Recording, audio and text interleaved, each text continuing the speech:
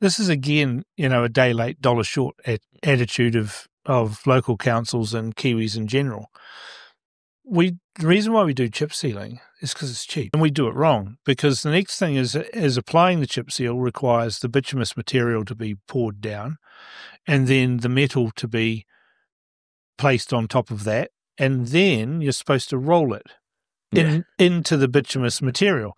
Right, what we do, right, is we put the bituminous material down, which is fine. Then we drive the metal truck over it, dropping the metal, and then we spread it out a little bit, and then we fuck off and leave it with 30-kilometre signs and big and little things that watch out for your windscreen, and we leave it like that for 2 weeks and let the public roll it with their cars, getting tar all over the side and everything else.